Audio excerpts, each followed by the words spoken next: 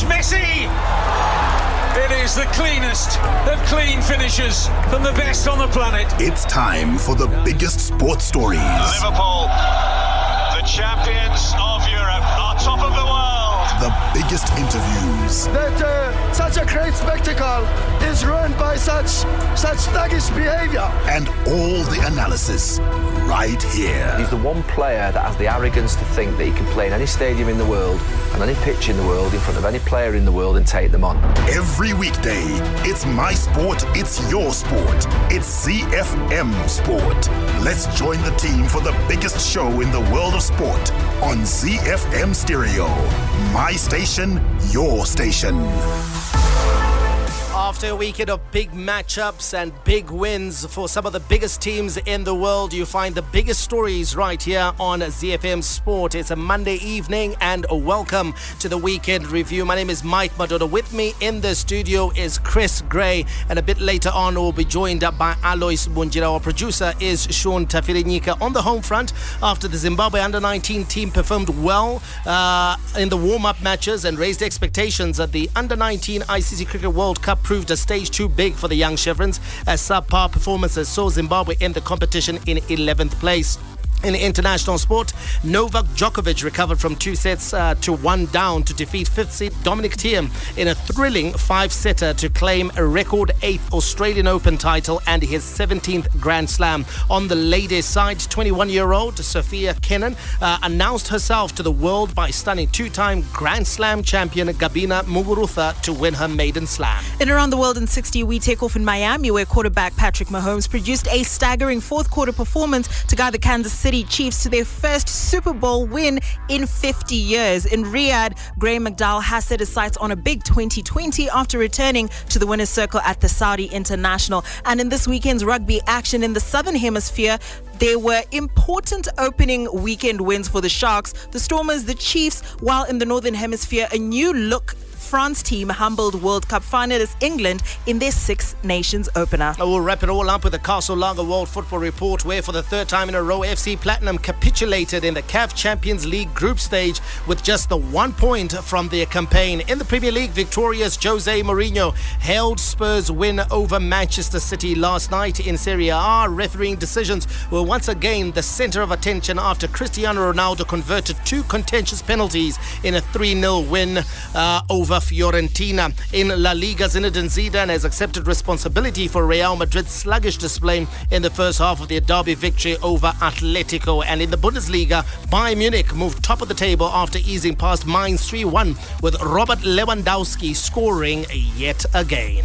The Warriors, the Chevrons, the Cheetahs, the Mighty Warriors, and the Sables. From the pool to the track to the field, we are Team Zimbabwe. The Home Front. Local sports news and analysis. Leg spinner privileged Chesa produced a brilliant bowling spell which saw him hauling 5 wickets to lead Zimbabwe to a thumping 172-run victory over Scotland in the ICC Under-19 Cricket World Cup 11th place playoff at the Diamond Oval on Saturday. Win assured Zimbabwe finished the tournament in 11th position out of 16 teams, the same spot they secured in the last ICC Under-19 Cricket World Cup in New Zealand 2 years ago. Zimbabwe won 3 of the 6 matches they played in South Africa, 2 of the wins coming against Scotland and Canada in the plate section for placings. Now, if you take a look, of course, at that game versus Scotland, Chris, very convincing victory by Zimbabwe, 172 runs. So Zimbabwe clearly the better side, but there's no running away from the fact that after what was promised by Zimbabwe cricket and the coaching staff at the under-19s, to finish in 11th place when they'd talked about challenging for the main award itself, leaves a bit of a sour taste, and it's disappointing at the end. It's disappointing. I don't think we've seen any improvement. If last time we were 11th and this time again we're 11th, Zim cricket in terms of the under-19s, in terms of development, we can clearly see there, if you just look at the numbers, there's no development, there's no growth, we're not going anywhere. And it makes it even harder when there was a lot of talk beforehand, when in the warm-up stages, they had some results that we looked at and we said, you know what, if you look at these warm-up results, these guys have a chance. And we started talking them up a bit more to say that the expectations that they had set were possible. Is this a classic case, Chris, of a team failing to handle the pressure? Because they go into that warm-up tournament. Before the warm-up tournament, you got their coach saying, oh, these guys are good enough to compete. These guys can challenge the best teams in the world. They go to this warm-up tournament. They do so well against some of the leading nations in the world. Beat New Zealand, beat South Africa, challenged India. Come the tournament proper, they fall away, and they just don't fall away, they fall badly away. Is it the case that our youngsters were unable to handle the pressure and the expectation that they built during that warm-up? Absolutely. I think there was a lot of expectation built before the warm-up. During the warm-up, they performed exceptionally well. And now the challenge comes when you have to now exceed that, to exceed your own performance. It was fine before the warm-ups when they had just talked themselves up and we were saying, okay, so put something down so that we know exactly how far we're going to go. And they did extremely well, much better than we had anticipated in the warm-ups. So what that then does is it put a lot of pressure on them, and I think mentally they kind of faltered there. Yeah, Coach Prosper Otsea, before the team went to the World Cup, he was talking big things, quoted as saying big things, but he's now quoted as saying, I'm happy with the victory. It was a convincing one. We needed to finish well to make sure we finished number 11 so that come the next World Cup, we don't have to go through qualifications. So on that note, I am happy. Now, this is the same guy who was saying that we could go to the semis. He is the same guy who was saying we could actually win the tournament outright, and he's now talking about how happy he is because they've secured direct qualification, and it almost sounds like he's quite aware that his job is going to come under some sort of scrutiny, and now he's talking himself up and talking this 11th place finish as an achievement. He's talking it up as an achievement, and I think what he's managed to do in this conversation is to kind of look at the match in isolation, to say we finished well. This was our last match and we finished well. And look, they did finish.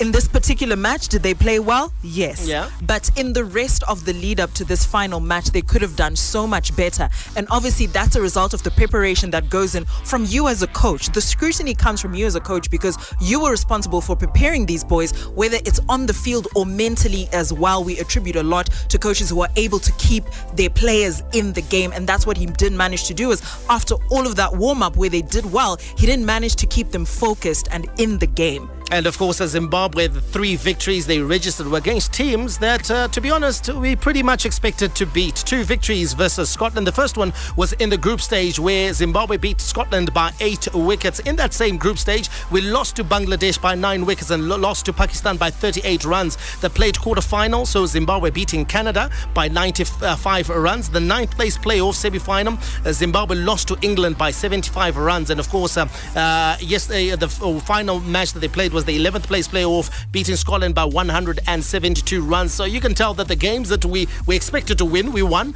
And then the games in which Prosper Otsea said we were going to challenge, we were beaten quite comfortably.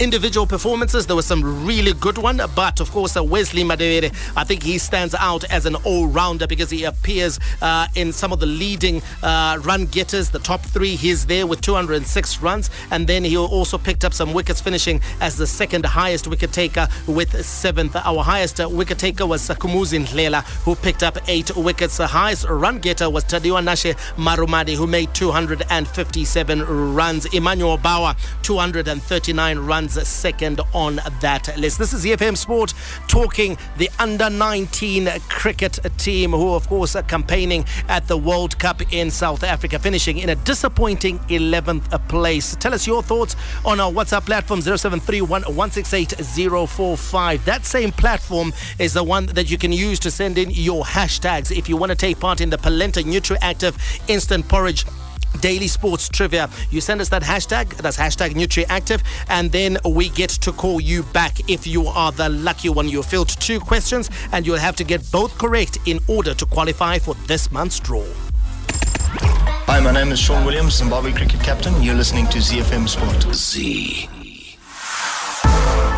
Let's take a look at the rest of your local sport. We start off with swimming, where 35 swimmers have been selected to represent Zimbabwe at this year's annual Canada Zone 4 Swimming Championships, slated for Gaborone, Botswana this month. The games will run from the 20th to the 23rd of February and will feature teams from around the continent that'll be battling it out in different categories comprising of boys and girls aged 11 years and above. Zimbabwe swimming chairperson Tracy Dorman expressed satisfaction over the selected team, adding that hopes are high that they will bring back honours. In handball news, the Zimbabwe Handball Federation have secured friendly matches for the under-20 and under-18 national teams against Mozambique ahead of the IHF Trophy Zone 6 in April. Zimbabwe are hosting the regional competition for the youth and junior teams and would want to utilise the home advantage for better results. Hence, they have engaged Mozambique as part of their preparations. The matches are expected to take place on the 22nd of February in Beira. In chess news, the Zimbabwe Chess Federation has announced that men's and women's teams will represent the country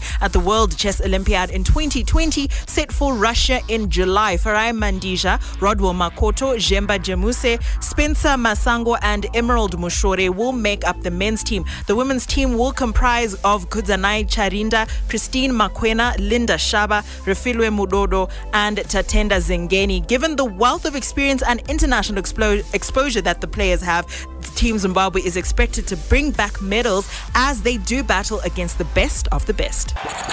International Sports News Roundup, where the world comes out to play.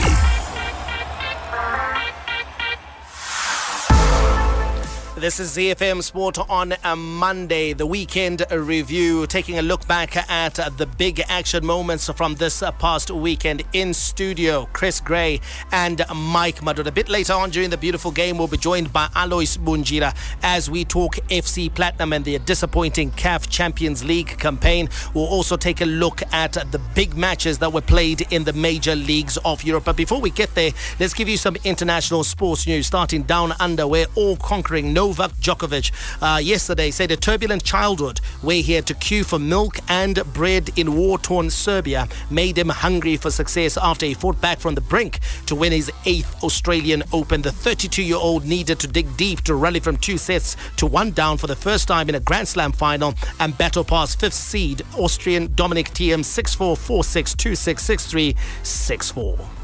I think we all had different trajectories in our lives. I mean, we all grew up in different circumstances, in different countries, different upbringing. My upbringing was, in Serbia during several wars during 90s, and difficult time and embargo in our country where we, had to wait in line for bread and milk and water and some, basic things in life, these kind of things that are, make you stronger and make you hungrier for success, I think, in whatever you choose to do, and that probably has been my foundation. The very fact that I came from literally nothing and difficult life circumstances together with my family and with my people, and going back to that and reminding myself where I came from always inspires me, motivates me to push even harder.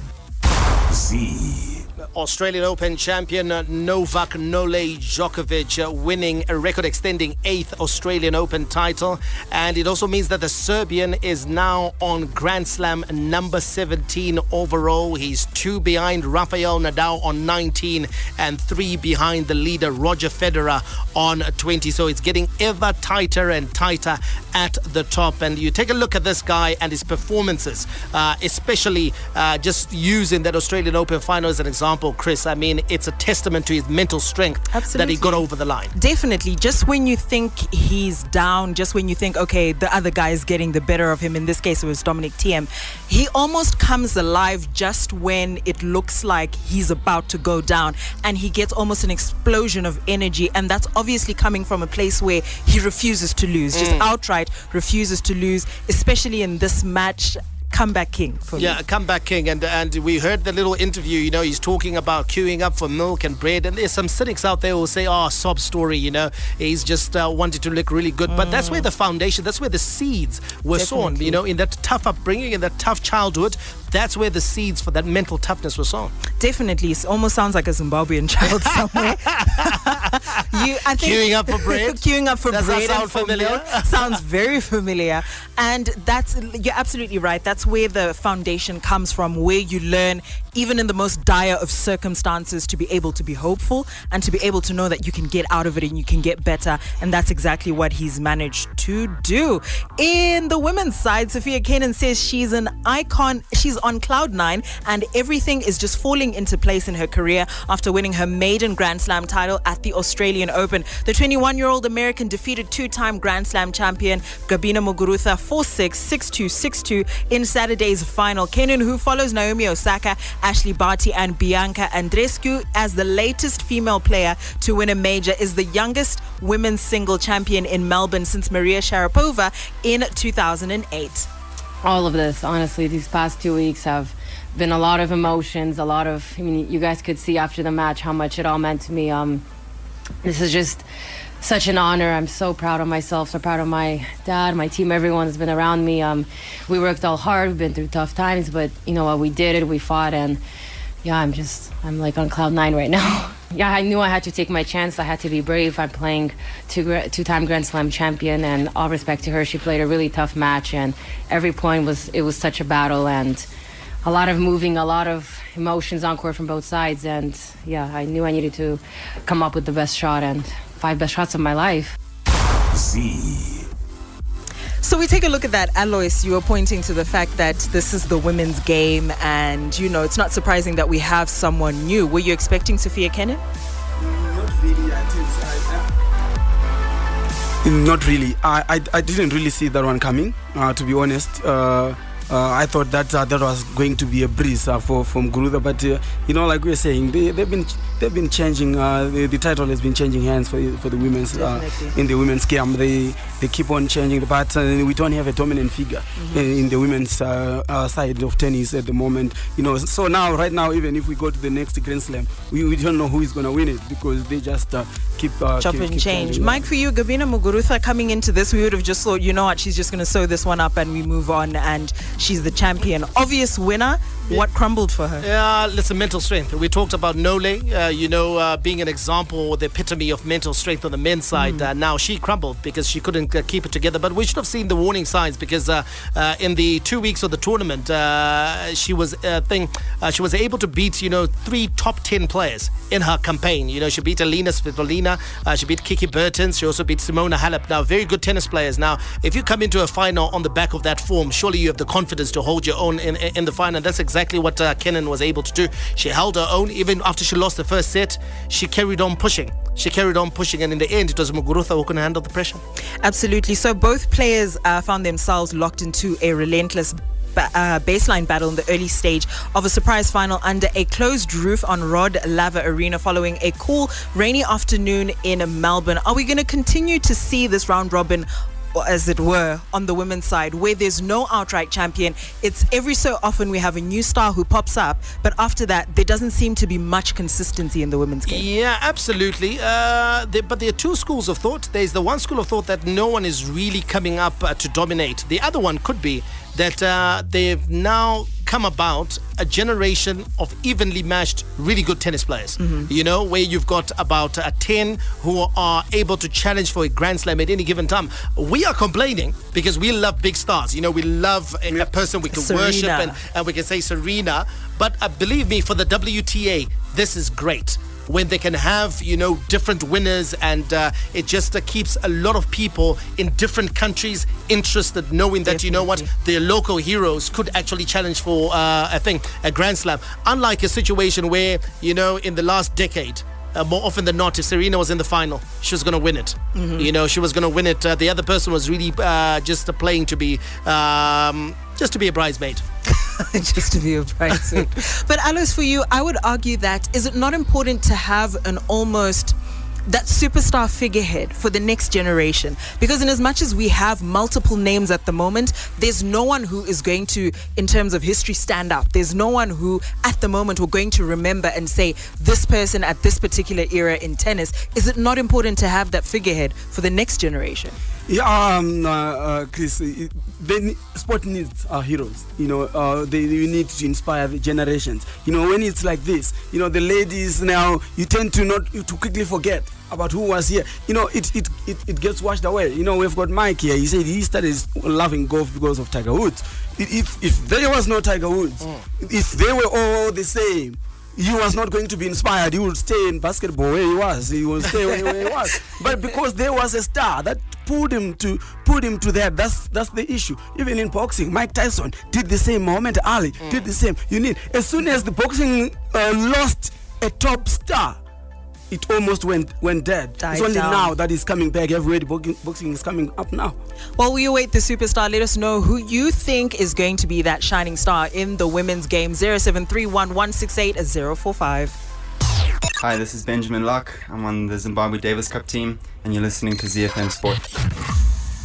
Around the world in 60 seconds. International sports news. We take off in Miami where quarterback Patrick Mahomes produced a staggering fourth quarter performance to guide the Kansas City Chiefs to their first Super Bowl win in 50 years as they came from 10 points behind to stun the San Francisco 49ers 31-20. Mahomes had endured a difficult evening under the pounding pressure of the 49ers and looked set to miss out on the big prize.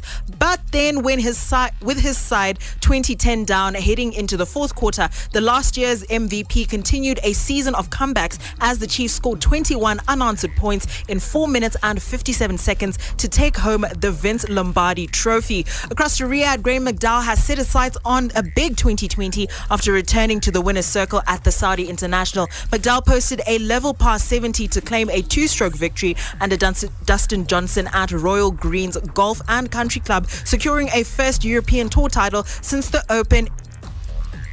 Open de France in 2014. The victory follows his win on the PGA Tour last year as the Corales Pantacona Resort and Club Championship, with his latest success lifting the Northern Irishman back inside the world's top 50. And here are your weekend rugby results. Starting with Super Rugby, the Sharks won 25-15 against the Bulls. The Sunwolves 36-27 against the Rebels. The Jaguares triumphed against the Lions 38-8. Crusaders 43-25 against the Waratahs. The Brumbies won 27-24 against the Reds. The Blues 37-29 against the Chiefs. Six Nations results: France won 24-17 against England, Ireland 19-12 against Scotland, and Wales unanswered 42 points against Italy. Play of the day.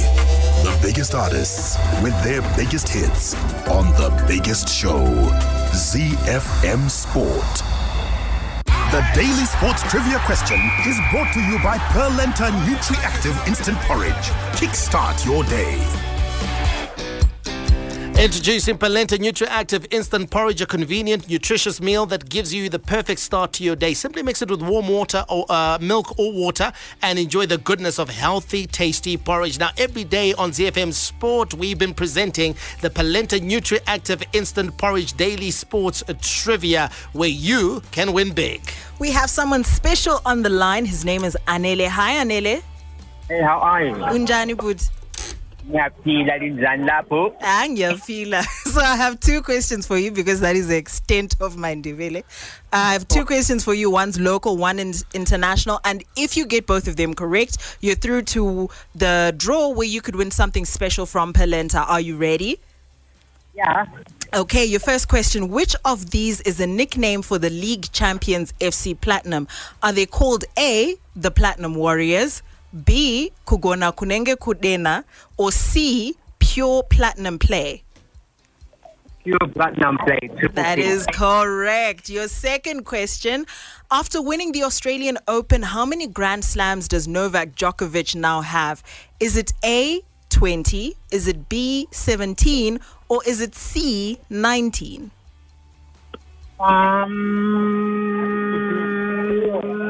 17. Good guess. Well done. Wow. So I didn't ask you earlier, Anele, what is your favorite EPL team? EPL? Yes. I stay with Alois Kunjura, the Red Devils. Yes. And Chris as well. Me as well. Where are the Liverpool fans? We used to get a lot of Liverpool fans last year. I think you finished them now. Liverpool fans are of a certain generation. Thanks, Anele. Okay, shout out to everyone in the studio.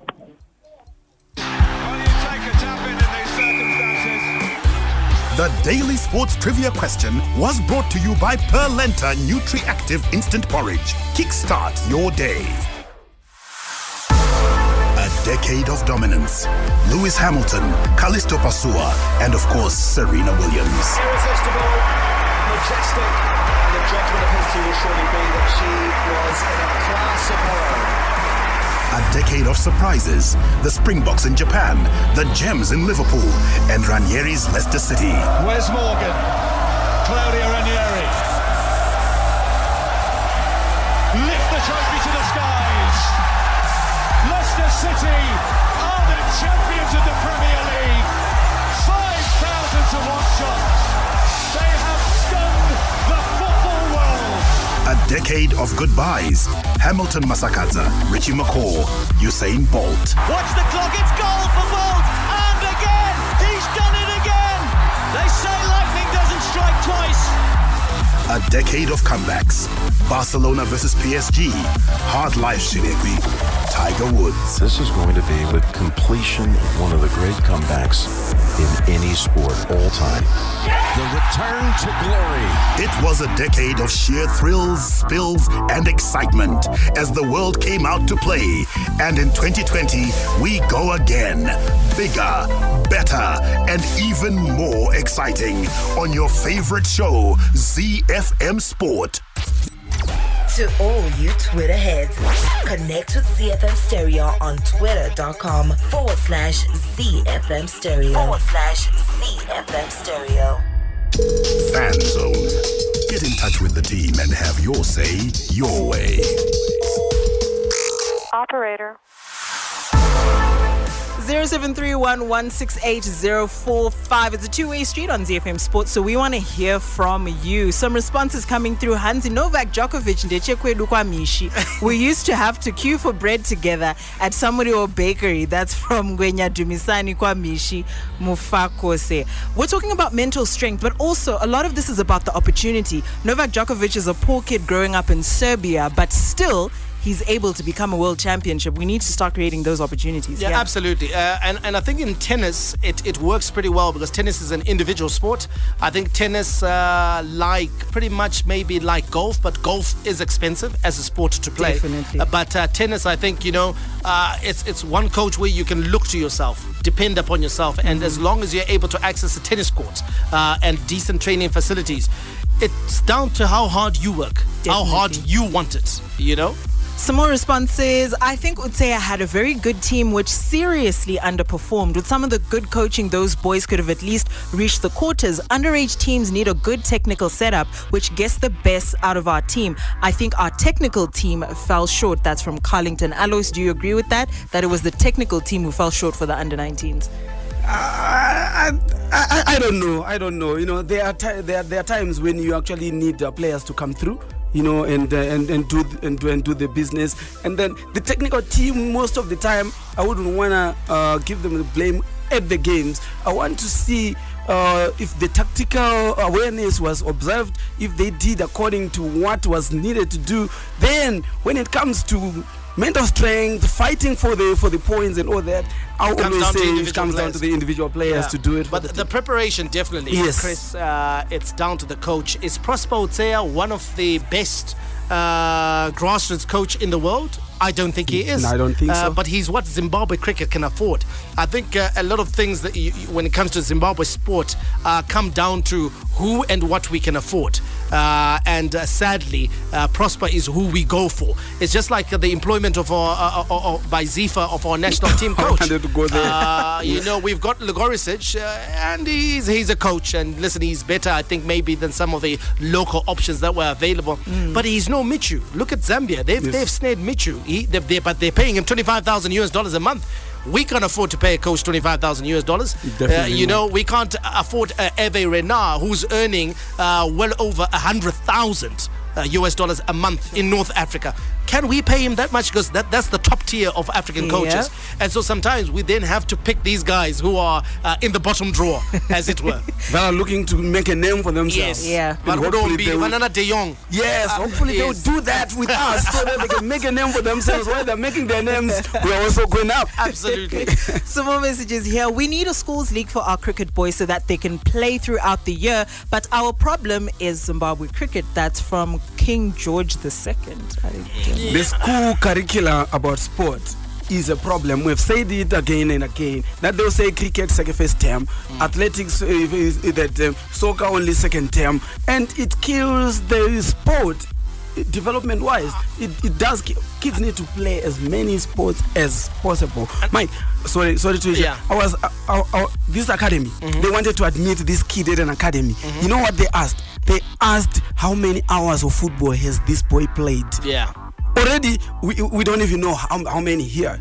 So, but the kids overseas, they actually are supposed to be tabulating, getting that information. You train 3 hours a day. You have to record all those things because it will work in the future. Absolutely, and I can testify to that because I taught one of the top schools in the UK, and just talking to their sort of like their head of the sports program, I was impressed at the level that they're operating in. I mean, I did a full tour of the primary school, of the junior school, as well as the high school. You've got kids who are 8 years old, Chris, who are already doing video and tactical analysis before, 8 years old. Before they go to play hockey, before they go to practice hockey. They're having a 45-minute session in a theater where they are now being taught, because you've got to get it in between your ears first before you go and execute on the field of play. And then they are doing like what Alois is saying. They're saying, okay, when you get to the age of 8, you pretty much know which sport you're good at. Yes. So if you're a cricket player, you're going to play cricket now. You can still play soccer, but you do it as a club. So it becomes a club, but it's not your main pursuit. You are playing cricket throughout the year. You're playing rugby throughout the year. You're playing soccer throughout the year. And that's the level of refinement we need to get. Not this thing of we still get 18-year-olds who are playing rugby, basketball, cricket, soccer. Yeah. It cannot work. Absolutely not. So keep sending your views through 0731168045. But you can also hit us up on Twitter. That's at ZFM Sport. The Castle Lager Premier Soccer League report on ZFM Sport. The beating drum. The roaring fans. Take a ride on the wild side with the Africa Report on ZFM Sport.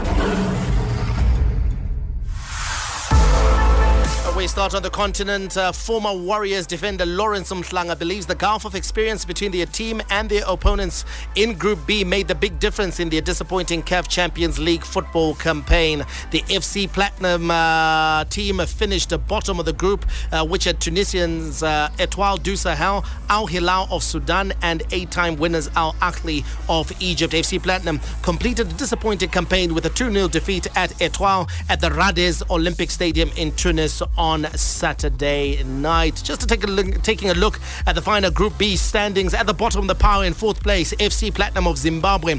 1 point. They played 6, 1-0, drew 1, lost 5, scored 2 goals, conceded 11. Goal difference -9. Al Hilal finished in 3rd, but they had 10 points, and of course that is a decent return for a team finishing in 3rd. Very competitive at the top because Al Ahly in 2nd was just 1 point better on 11, and the team that finished at the top, Etoile, had 12 points, just 2 points more than the team that finished in 3rd.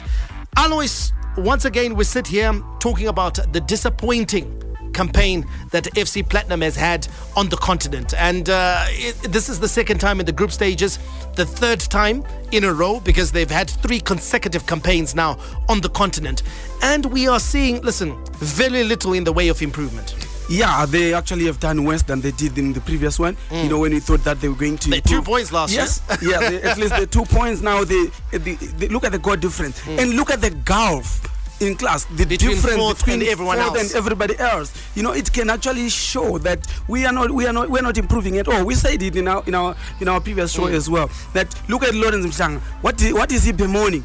experience. We talked about it. What are they doing? They are taking the experience away, bringing in new boys. They are going into the next campaign with a completely new, inexperienced side again. And that's actually the characteristic they are crying about. They bring in players that they don't give the experience. Like, take for example, Lamek Namo, who they bought from from Triangle United, or even Raman Kutsanzira, who they got from Highlanders. You bring in players like that, you play them 1 or 2 games, and then you bench them, and then they're not getting any experience. Lamek Namo right now is still inexperienced in the CAF Champions League, because last year, Chris, even though he was FC Platinum, he was hardly playing. He was hardly playing, but what you saw was when he did get a run out, he made a positive impact on the game, which then begs to question, why is someone who's able to make that kind of positive impact on the game on the bench? Are we buying for the sake of depleting the rest of the league?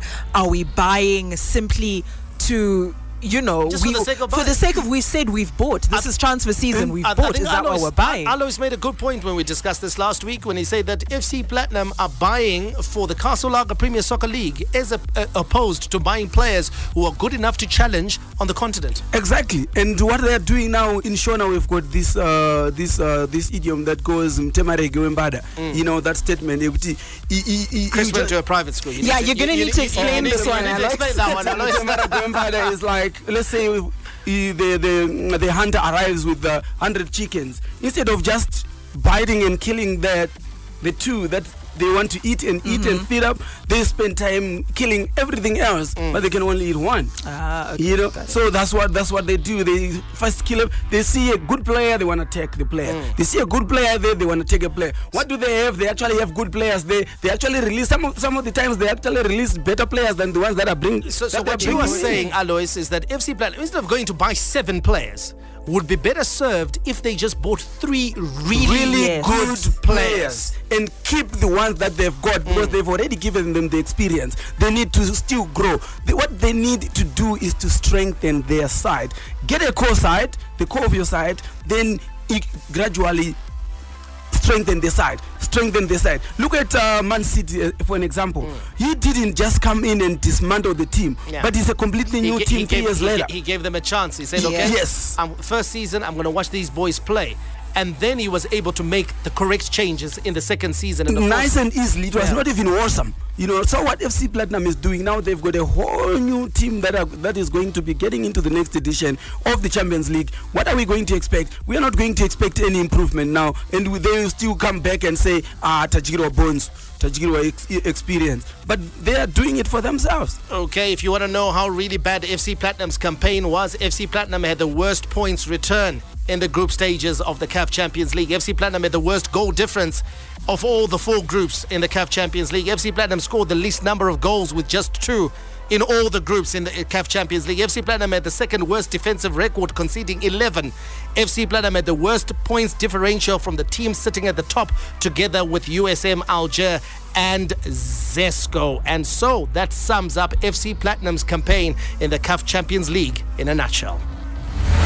All the rivalry. Here is Harry Kane for Tottenham. Oh, what a goal! A classic derby goal from Harry Kane. Catch him if you can. All the stars. Oh, back heels Liverpool 2 in front. Talk about impudence. Talk about improvisation. Talk about Sadio Mane. And all the game-changing moments. And Raheem Sterling rattles it home. And once more, City are in front in a trice. All the updates from the Premier League on ZiFM Sport.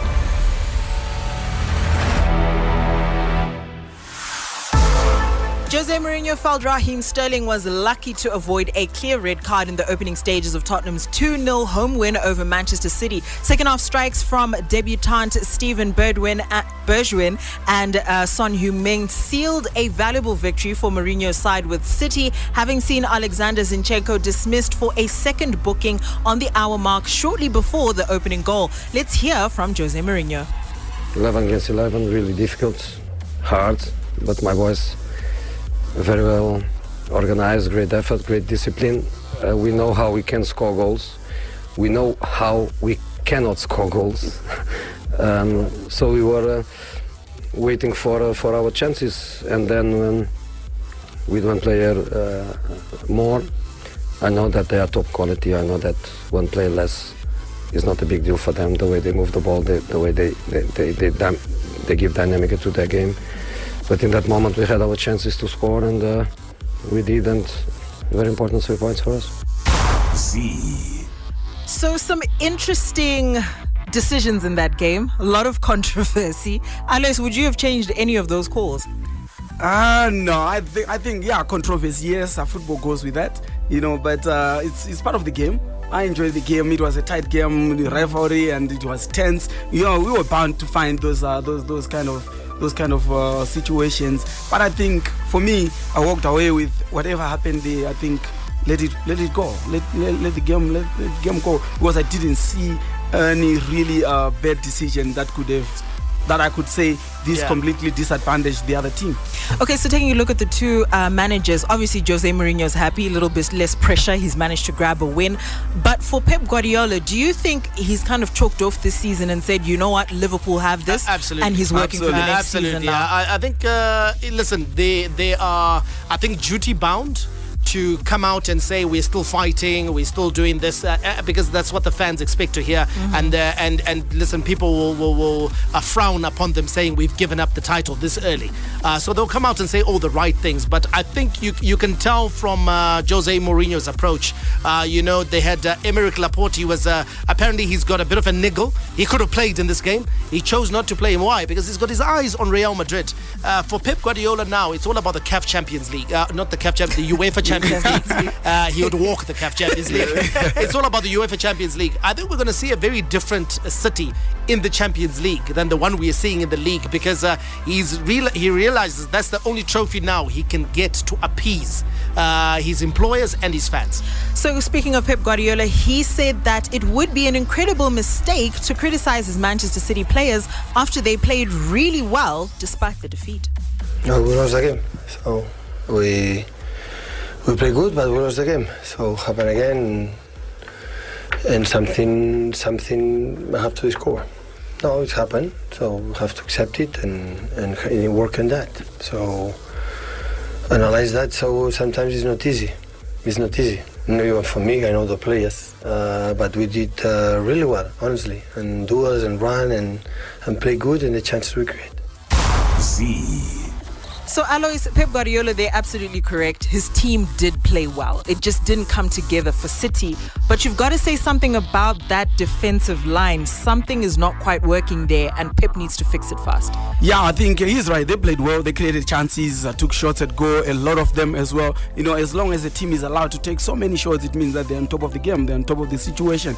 But yeah, as you say, the defense, we have spoken about it. I'm sure Pep knows. He knows he made a blunder with this team. We are not the coaches there at that level with Pep, but we saw this one coming. We saw right at the beginning of the season that he this is a bad decision. Another centre back with Vincent Kompany leaving, he didn't replace. He didn't replace him, and then he stayed with Laporte, Stones, and Otamendi. And then the one thing that he couldn't afford happened: Laporte got injured. And so for me, that was terrible. Let's give you a quick update on the other match that was played yesterday. Arsenal and of course Burnley were in action, and both the managers not happy after their goalless draw. Alois, you take a look at Mikel Arteta. Yes, we've noted the improvements in terms of style of play and organizations, but the results are not coming though. Yeah, the results are not coming, and he needs goals. What is really not coming is the goals, and they're not creating enough as well. They're trying to move the ball around. Yes, they're moving the ball around as well, but they're not creating enough chances. They're not creating enough chances, and the strikers are not also coming to the party. Notable results: Mohamed Salah scored twice as Liverpool beat Southampton 4-0 to go 22 points clear of the Premier League table. Leicester kept their 8-point lead over fourth place Chelsea intact following a topsy-turvy 2-2 draw at the King Power Stadium, and United are now 3 matches without a win in the Premier League as they drew 0-0 with Wolves at Old Trafford. Quick update from Serie A. Fiorentina owner Rocco Commisso said he was disgusted by referee Fabrizio Pasca after Juventus were awarded 2 penalties in a 3-0 win yesterday. Juventus somehow seems to get some good calls and get an edge. Is this part of what... really good calls. Really good calls. Is this part of what gives them the edge? yeah, sometimes, you see big teams, sometimes they usually get these big calls and all that. But at the same time, people always cry when these decisions are made. And I have always often heard people saying soft penalty. There's nothing like soft penalty. If it was a penalty, penalty is a penalty. Yes, yesterday's two were dodgy at best. They were dodgy, Yeah. and I think it was more to do with the Juve being the club in their home stadium, hometown decision and all that. It's like Dynamo, say play at Ruvaro Stadium, even if it hits your thigh, the whole stadium will go penalty. And if it's a weak referee, you give the penalty. Yeah, unfortunately, that's the situation. Yeah, but to be honest, listen, I don't know, because it's a bit much. Yeah, it's a bit much, and I guess that's what Inter Milan is going to have to overcome as well. They need to overcome that. Yeah, they need to overcome that and not focus on that and make sure that they win. And of course, Inter, they won 2-0 at Udinese to remain 3 points behind Juventus. We would love to give you news out of Spain and Germany, but unfortunately, time has run out. We'll give you that news on tomorrow's edition of ZiFM Sport, 6:05. And it's Messi! It is the cleanest of clean finishes from the best on the planet. The biggest sports stories. Liverpool, the champions of Europe, are top of the world. The biggest interviews. That such a great spectacle is ruined by such thuggish behavior. And all the analysis right here. He's the one player that has the arrogance to think that he can play in any stadium in the world and any pitch in the world in front of any player in the world and take them on. Every weekday, it's my sport, it's your sport. It's ZiFM Sport on ZiFM Stereo. My station, your station.